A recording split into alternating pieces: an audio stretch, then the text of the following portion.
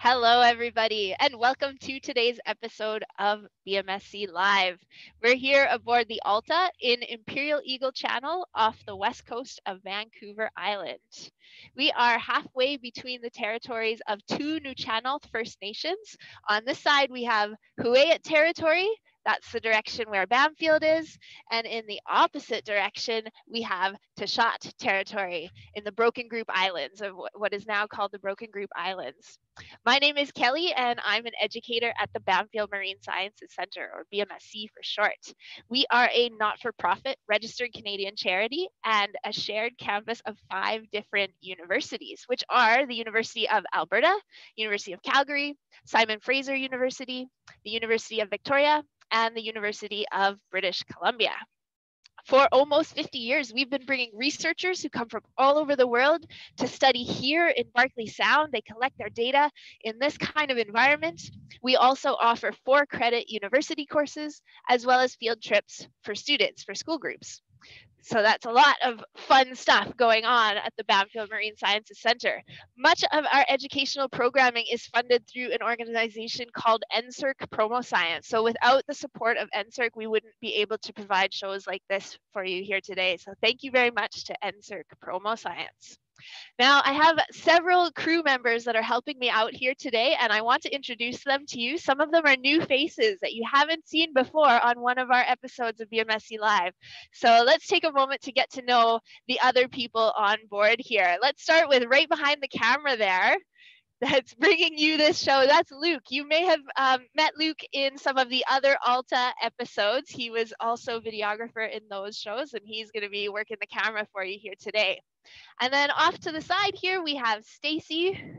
You also met Stacy in some of the previous shows. So she's helping to run the boat and the gear and keeping us safe out here on the water. And then one more person on board our deck here today. This is one of our new faces. This is Captain Dave.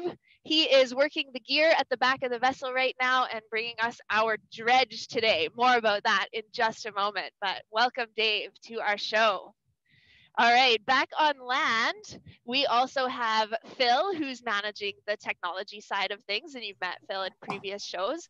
Normally, this would be the part of the show where we go to Phil and he shows you a Google map of where we are, but we actually have another team member to introduce to you today, and that is Dr. Marjorie Wanham, who is a faculty member at Quest University. And Marjorie is also a prof at Bamfield Marine Sciences Centre, where she teaches the marine invertebrate zoology course for summer university students.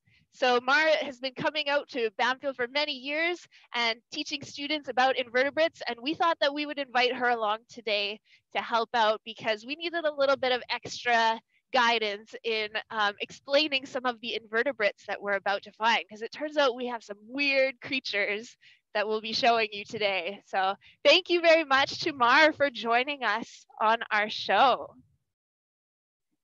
Excellent.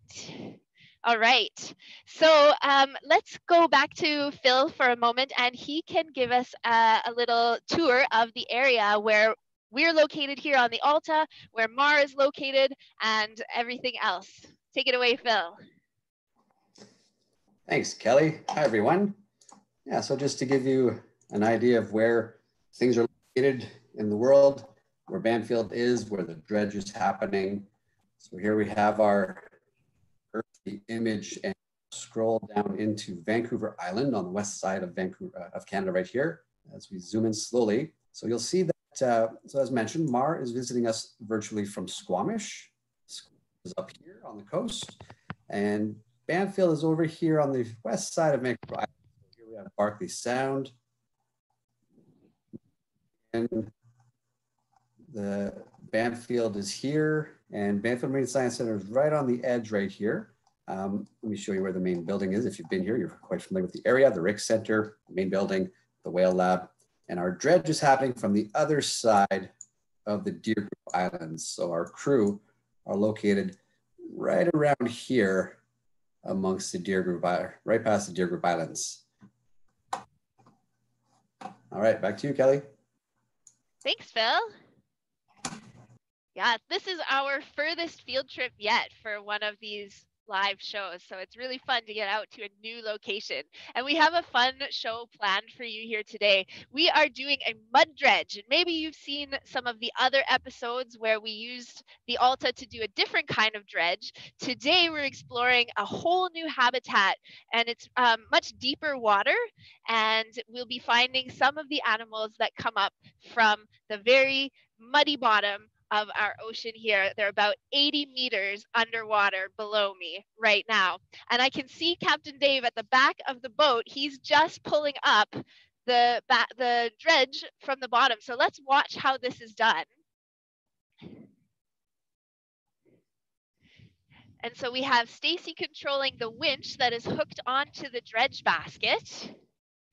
And this dredge, you may remember from the other Alta shows, we had a much smaller dredge, but this one is a little bit larger, and it looks very full. Oh, this is really exciting. Can you guys see what's falling out from underneath? That dredge basket is full of mud. And I cannot wait to dig inside and see what is hiding in this mud. Oh, we are going to make a mess today, everybody. That looks fantastic. Yes, thank you, Mar, for joining us here today. This is a real treat to be, this mud is looking nice and slimy. Great, kind it's of a treat for me. Sorry. It's a treat for me too to be here. Mm-hmm. Oh, look at all that. It's going to be so good. Yeah, so Mar has been teaching classes in Bamfield for many years, and she often gets to do this activity with her students, but this is the second best way to do a mud dredge so that everybody gets to be involved. And we're pretty excited to be bringing this here to you today. Can you see how much mud is coming out of that net? It's filling our sorting table here. It looks pretty wild too. It doesn't seem like there could possibly be any animals living in this mud. It's just a big slimy pile of brown muck. But doesn't look very appetizing. No way, not at all. But I think we'll try and look around inside this mud and see if we can find some things living inside of it. Just gonna wait until Dave and Stacy finish putting away the dredge basket. And then once it's safe for us to get into that sorting table, we'll start digging around. Oh. Kelly, can you tell us, I wish I were there in person. I love mud dredges. Can you tell us a little bit about what you're smelling or feeling or hearing as all of this is happening? Mm-hmm. Well, so far, all I'm hearing is the sound of the hydraulic winch being put back into place now that it's finished working with the dredge. But now I can get in a little bit closer and we can actually start having a look at this mud. And first off, I gotta tell you about the smell. It's very unique. The smell of this mud, oh, well, it's like mud, but it's stinkier than normal mud. It's kind of like sulfury. It's kind of like sour or rotten. It doesn't smell very good. And now I'm right in it. There's no going back now. So let's have a good look at some of the creatures that we may be able to find if we start digging through this mud. And look, we've already found our first creature. I feel like a kid in a sandbox. There is so much fun stuff going on in here. Okay, this is an animal. Well, what does it feel like, Kelly? It looks like I don't even know what it looks like. It looks like a blob. Yeah, it does look like a blob because it's covered in mud. Do any of our viewers want to guess what this may be?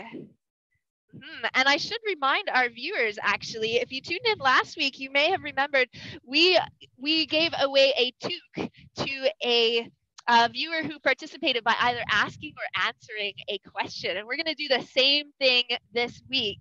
So if you would like to participate in our show, you can use the comment function or the chat function and let us know what you think this animal. I know it just looks like a blob of mud, but there's some bristles poking out right here on the side, and maybe you can start typing in some answers. And while you do that, I'm going to start rinsing this animal off. Kelly, is it soft and squishy, or is it hard? Is it heavy? Is it light? It's more hard than squishy, so it's not squishy. And it appears to be covered in bristles that they're not sharp, but they feel almost like a toothbrush. Like you could just brush your teeth with this animal. It's a toothbrush animal. We have one guess from one of our audience members, somebody guessing it is a sea urchin. Well, that sounds correct. It does. It's a special kind of sea urchin. Does anybody have any further ideas about what special kind of sea urchin? Well, we have over on YouTube, Olivia Walker saying that it is an urchin as well. Another guess there. Great job, you guys. This urchin, do you notice how it has almost like a little indent on one end? Oh. And it's kind of rounded. I would say it almost looks heart-shaped. Imagine that.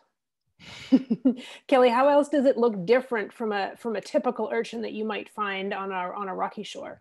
Well, I want to just rinse it off a little bit more for you here, because one of the things that I'm struggling with this urchin is I can't find where its mouth is. Where would you look for the mouth on a regular urchin? It would be right in the center. Normally, right in the middle of the urchin, you would have the mouth, but there's no mouth there. And what about on the top? What would you normally find on the top? They would just be covered in really big spines. And there is usually the anus somewhere on the top of the urchin, usually right in the center. And this one, because it lives in the mud and it burrows in one direction and it creates itself a mud burrow underground, this symmetrical animal has migrated its mouth toward one end and its anus toward the other end, creating a front and back directionality to it that a regular urchin doesn't have. And we do have a correct guess from M. Lim saying it's a heart urchin. Heart urchin, yes. Awesome. So which end is the mouth and which end is the anus? I can't even tell. Can you see which end has a deeper cleft in it? I think this one is the deeper groove. All right, the deeper groove is where you're going to find the mouth. The mouth. Awesome. So one end is the mouth, so that must mean that the other end is the anus. We figured this animal out. Nice work. Good job, you guys. There's another fun one here.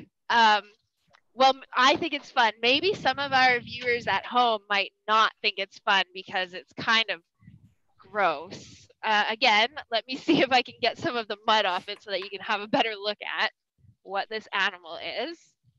This mud feels amazing, by the way. It's so smooth and silky. It's really fun. I wish that you all could be touching it right now. Does it make you want a mud facial, Kelly? It does. And I think I might go for it here at the end. You have to go for it. All right, let's get this animal rinsed off because I know that it doesn't look like much while it's covered in the mud. Here we go. That's a bit better. Ooh. What does that feel like? It feels like, it's like a little water balloon, kind of, but it's fairly firm. And it's covered in stripes or rings almost. That's what it looks like. There's also a line of red down the side of this worm. Oh, and of course, very some residual nice. mud.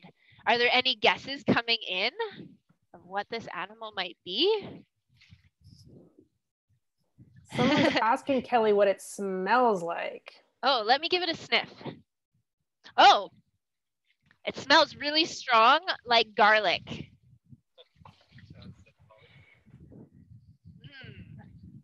Someone says it's so cute, which it totally is. I love that some of our audience members think this is cute because there's only a special kind of person that thinks that worms are cute. And I'm glad that we have some of those people watching here today. Especially such a stinky one. That's a very nice garlic worm. And you can always tell when someone's been out mud dredging and brought the garlic worms back to the lab because the whole building smells like rotting garlic. That's hilarious. What are these red marks? What are those red marks? Good question. So can you rinse them off a little more and we can get a closer look at them? Sure. It seems to have a little bit of mucus on it that's holding the mud tight against the body of this worm. Mm-hmm. So those nice bright, anytime you see something bright red and soft sticking out of an animal, a really they look like good tentacles. guess. Yeah, they do. These ones do look like little tentacles or little sort of stubby spaghetti strands. A really good guess is going to be gills. So this is where they're pumping their bright red pigment-laden blood out into these little tentacles on their sides for gas exchange. As you can smell, Kelly, as you were telling us, it's a pretty anoxic environment. And so the ability to stick your gills out through the side of your body allows the animal, as it moves around in the sediment, a better chance of capturing what oxygen is there. So it would normally just be buried right in all of this mud and totally hidden.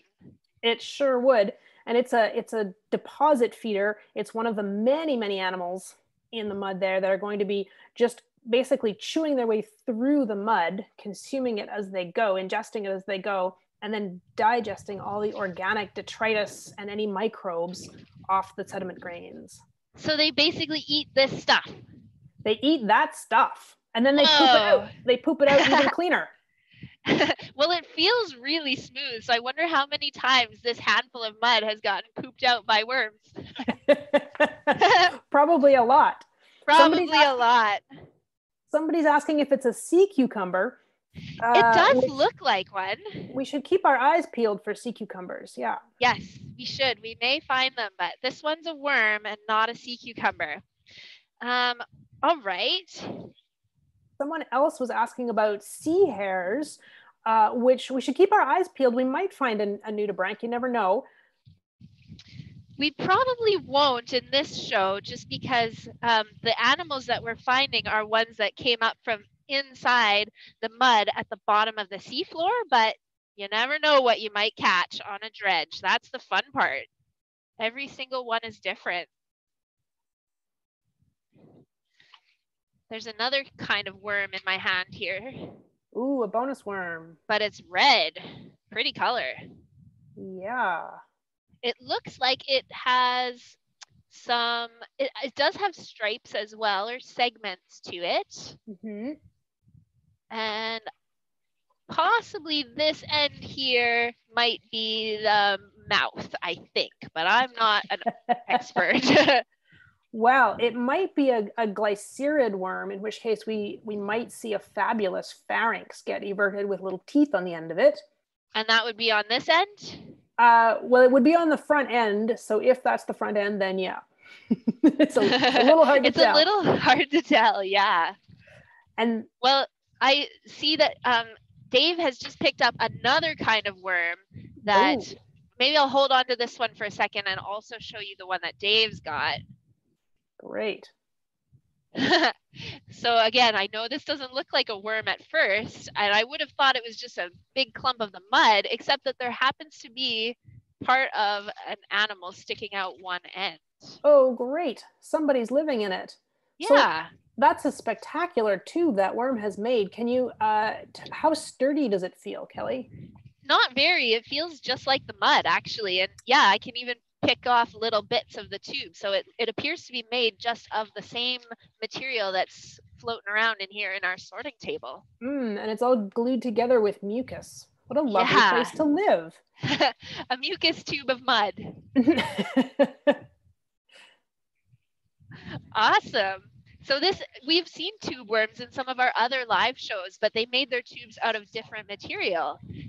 So here's a new kind of species that creates its tube out of the mud rather than some of the other ones made their homes in calcium or other substances. But here's a mud tube worm.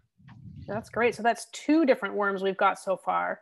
Yeah. So yeah, and there's a likely candidate for who might well be making those tubes. It's a very elegant worm. I think there's another one right here by my fingers. It's very hard to tell though, because everything is so muddy. But yeah, Stacy's got some water for me here. Whoop. A third kind of worm. I hope that you at home, you viewers, really are enjoying the worms as much as I am, because I know some people think worms are gross, but they're pretty exciting. Those are fabulous. Over the years, I was just counting them up. We found about 26 different families of polychaetes in the dredges. Whoa. And how many years have you been doing these dredges? Oh, goodness, I've almost lost track. Since 2006. Amazing. That's a lot of mud. Can you see the way this worm is moving in my hand? Can you see its little feet, its little parapodia? Yeah, so along the edges on both sides of this worm, it seems to have little bumps or bristles maybe. And it's using those to help, those bristles are getting some traction on your hand to help it claw its way along. Very nice. Cool. Well, I want to show you guys a little bit about our setup here and how we're able to collect more animals than just what's sitting in the sorting table in front of me. So while I've been talking to you so far, Stacy's been hosing all the mud from the sorting table down the chute at one end. And we actually have a system set up where we're catching the animals in a set of sieves underneath the sorting table. So let's examine what's in the biggest sieves. There's actually 3 more underneath.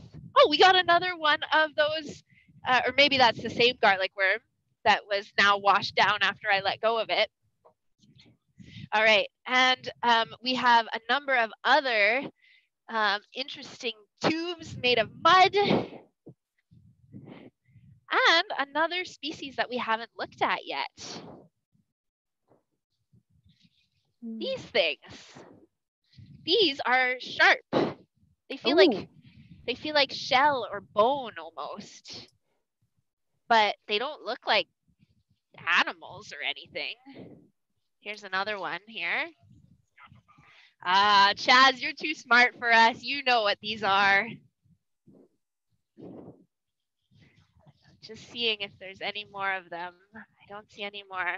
Let me see if I can just rinse my hand a little bit more with you so you can get a good look at these without my muddy fingers everywhere.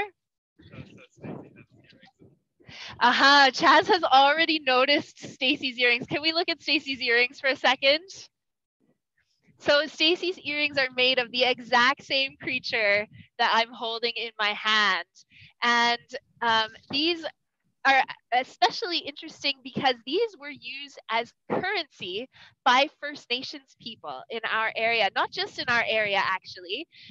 It turns out that First Nations people had well-established trading routes that took them all over North America. One nation would interact with another, and they used these shells as the money that they would change hands as they traded goods and services with one another.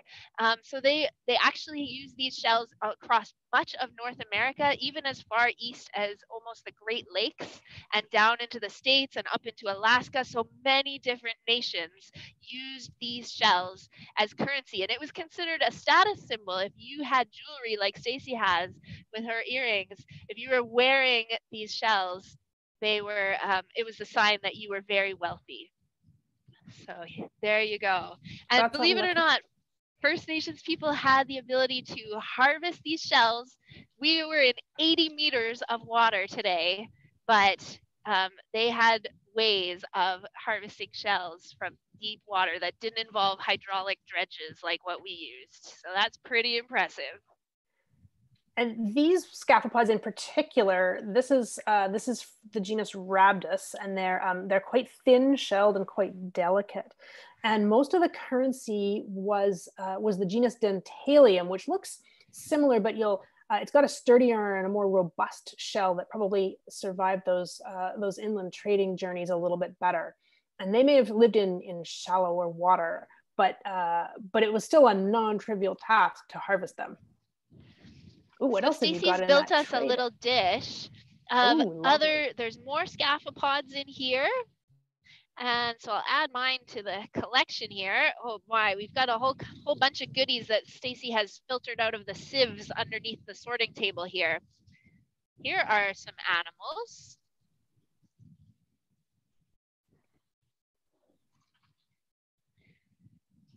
What do these animals look like to you guys at home?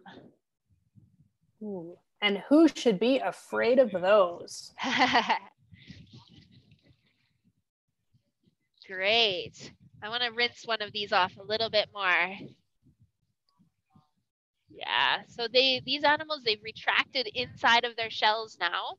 They're hidden from us. Somebody says snails, and somebody says that other snails should be afraid of them. That's true, but also the other mollusk that we've seen, the one that Chaz identified, the scaphopods, are terrified of these moon snails because the moon snails, these are the same genus as the big fat moon snails you sometimes find in the intertidal, but a different species. And they cruise through the mud in search of hapless little scaphopods, and the scaphopods can retract into their shells to protect themselves, but it doesn't help when they're confronted by this drilling predator who just savagely drills a hole right through the middle of their shell and sucks them out and consumes them. There is a bivalve that has met that very fate. Yeah, so this hole in the shell of this clam that I'm holding was drilled by a much larger moon snail than the ones we're seeing here. But the same idea, the animals can drill right into the hole, into the shells of other animals. So what a terrible way to go. Imagine someone drilling a hole through the wall of your house and slurping you out. That sounds awful. All right, let's see what else we have here in our catch today. Excellent. Some more worms, some more tubes. This is great fun. There's lots to see in here. Look at all the collection of our heart urchins. So we found quite a lot of them, including, oh, let me show you this. Look, it's a baby heart urchin. It's so small and cute. Cutest heart urchin award. So big and little. There we go.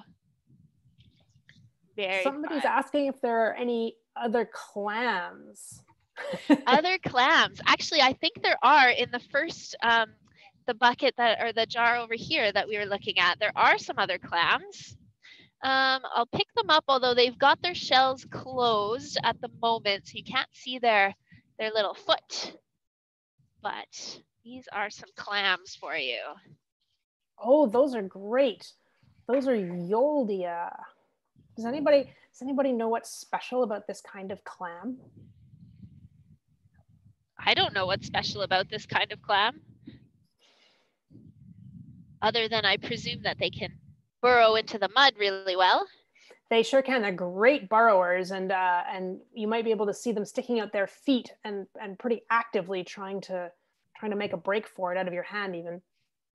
And these are part of an ancient lineage of clams whose gills are still used just for respiration. They're not used for feeding.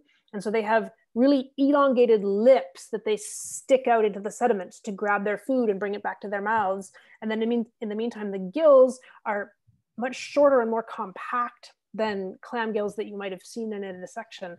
And they're loaded up with bright red respiratory pigments.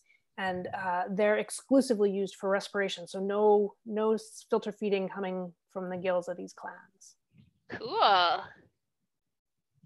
That's awesome. Some of them even appear almost transparent. Are they the same kind, the smaller two and the bigger two? I think you've got a couple of different species in there. Yeah. Excellent. There's another creature that has just appeared. Yeah, it's over here in one of the... Sure. Let's have a look here. Can you see the red thing in here? It's in some water now. Any guesses as to what this red colored creature is? Down here, it's got some eyeballs by the looks of it. I'll pick it up here in just a second, but I don't want to stress it out too much. Oh, it's still moving. Yeah. Awesome.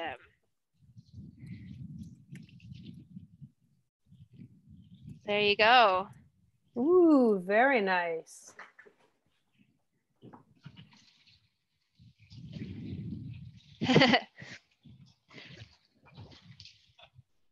Yeah, so this is not a creature that lives in the mud though, is it? How did it end up there?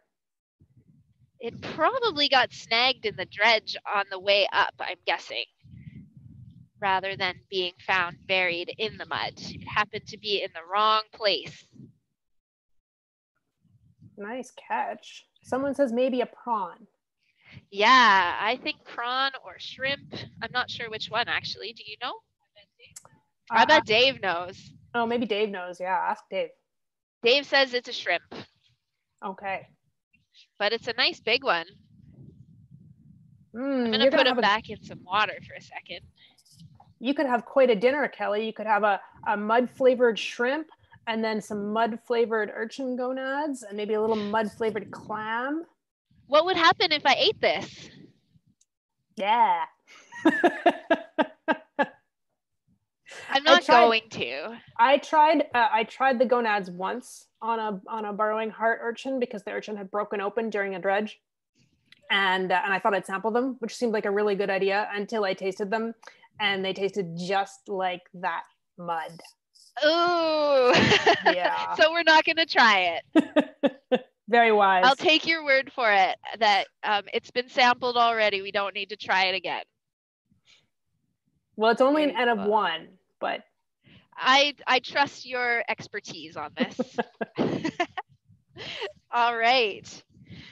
Well, do we have any other animals to see before we go? Here's another heart urchin. Are there any other questions before we go? Because our show is already winding to an end. Can you check the tiny screen, Kelly? Do we have the tiny screen? The tiny sieve?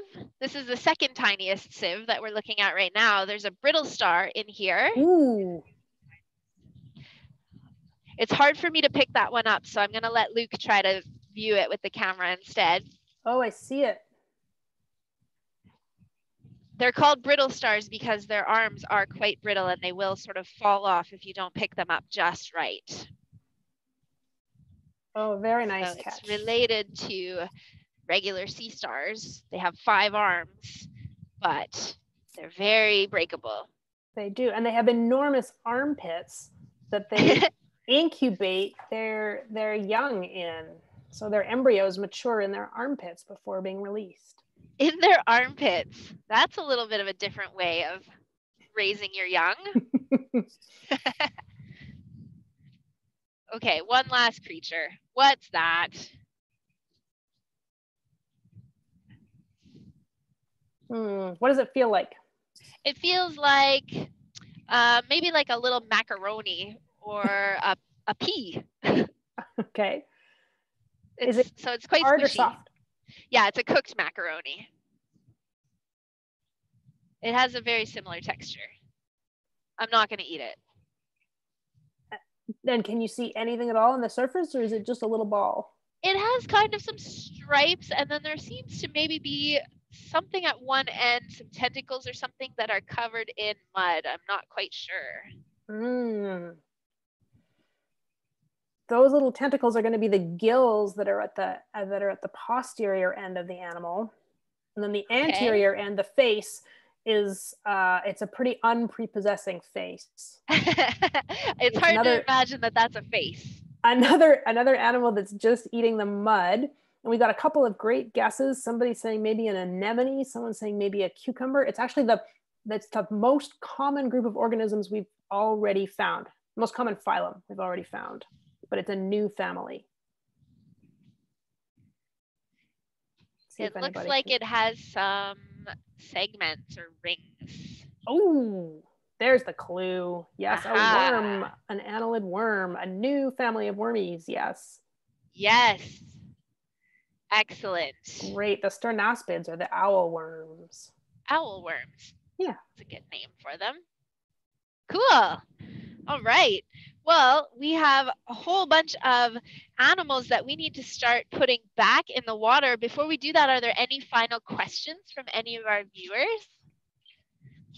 As you may remember from some of our other dredges, we make a point of we dredge the animals from the bottom, but then we return them all over the side when we're done and put them back in their homes. So we're going to do that here momentarily rather than keep them up in this foreign surface environment.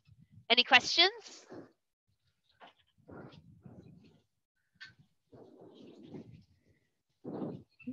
All right. Well, we maybe should turn things over to Phil so that he can do a little draw to see who wins a toque this week. Thanks, Kelly. Yeah, so as we mentioned, anyone who commented or sent in a question, I put your name in the draw for a toque. So here's our BMSC red toque. And here's our bowl full of names. Today's winner of the toque is M. Lim. M! M wins the toque. Get in touch with us and we will connect you with your toque. Awesome. Oh, Emma's saying redraw. Oh, M says redraw. If any of you have Redraw. watched our previous shows, you already know who M is, our former presenter. So we'll That's redraw. right.